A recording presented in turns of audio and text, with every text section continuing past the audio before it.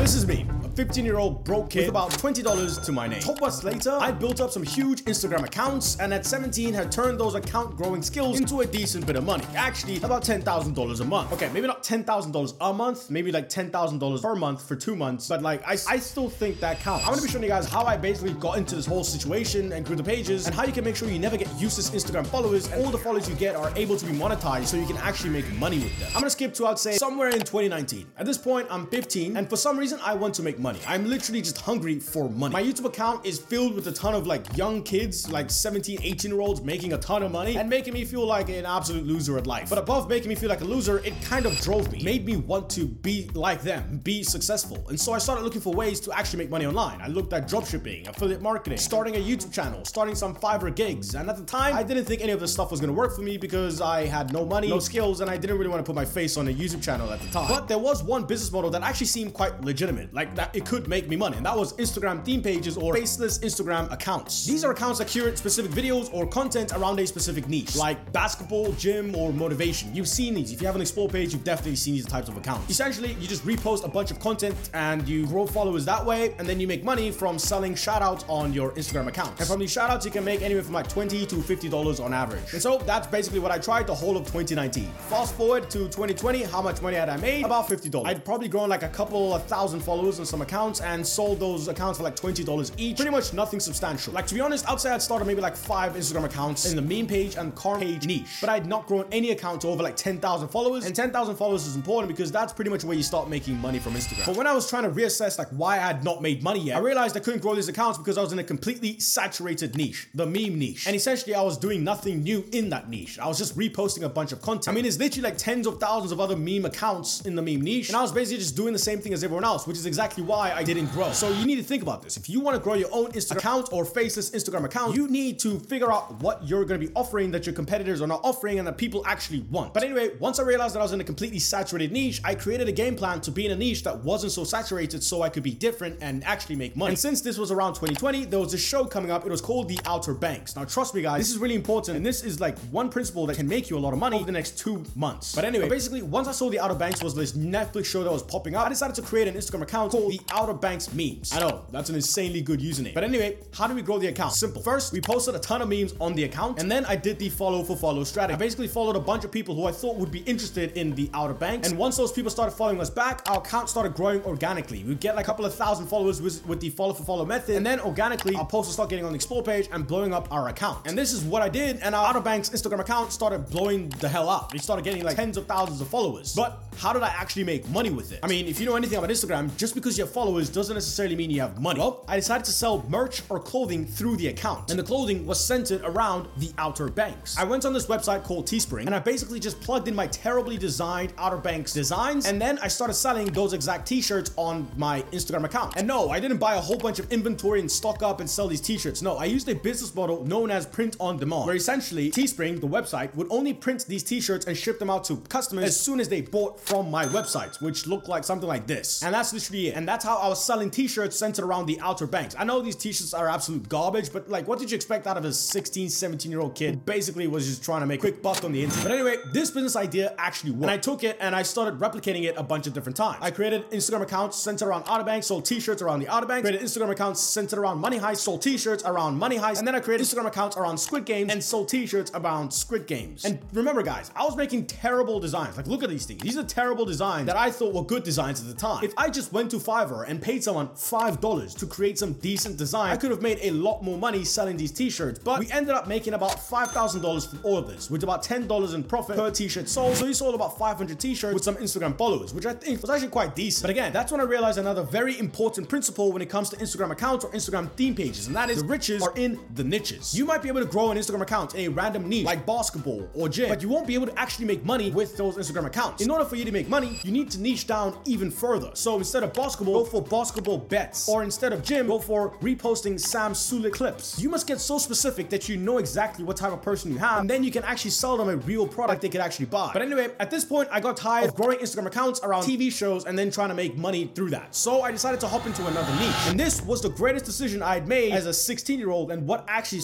led to me making $10,000 per month. Okay, like I said, not $10,000 per month, but you know, you get it. I'm just gonna stick with that. For this, you need to fast forward to around 2021 and 2022. This is when NFTs and cryptocurrencies are starting to blow up. Basically, Bitcoin's hitting like $60,000 a coin. And guys, let me tell you something. I know nothing about cryptocurrency. I know nothing about NFTs. At the time, I knew nothing. I still barely know what an NFT is, but I knew and had one skill, and that was growing Instagram theme pages or Instagram accounts. And so what did I do? What I know how to do: grow an Instagram account in the NFT and crypto space. And this is the money maker. How did I grow the account? Simple, and so simple, you won't even believe me. I literally uploaded about 20 videos or 20 pictures around the crypto space and around the NFT space. Then I found another account with about 4,000 followers also in the crypto and NFT space. And then I would just do the follow for follow strategy. And then some of the people who I followed would actually follow us back. Essentially the follow for follow strategy. And I have a video, pretty old, but it's a decent video that shows you exactly what the follow for follow strategy is and how you can actually gain followers from it. But essentially, if you follow about 2,000 people, you should get about 1,000 people to follow you back. Essentially, I followed about 7,500 people and we got about 3,000 followers on the account. And that's how we built our first bit of following on the crypto page. Now those 3,000 followers started liking my content, copying, commenting on the content, sharing, and just basically organically growing our account. And then our crypto account started blowing the hell up. And essentially, that's how you grow on Instagram. Anyone who tells you anything else is just lying, or they just are confused. But like I said, our account started blowing up, going from 10 to 50 to 100,000 followers in the crypto space. And at first, I was trying to monetize this by doing what I knew how to do: selling crypto t-shirts. Start selling like funny t-shirts around the crypto niche. And I was doing this for way too long, for like so many months, until I checked my DMs. And I realized that there were NFT projects or crypto tokens that were actually wanting to pay me for a promotion. Now, when they did this, I was used to getting paid about $50 per promotion, so I didn't pay much attention until one NFT project said they were gonna pay me $1,000 for a promotion. And once I realized that, I realized I should stop this t-shirt business that was absolutely going nowhere, and that the money wasn't promoting these NFT or crypto projects. And literally, that's when we started printing cash. I was literally making like $10,000 per month doing this method, and I tried to milk it as much as I possibly could. But why did it fail? Why did it stop? Simple. Crypto died. 2022 and 2023 were the worst years for crypto. Bitcoin was like at like $20,000 a coin.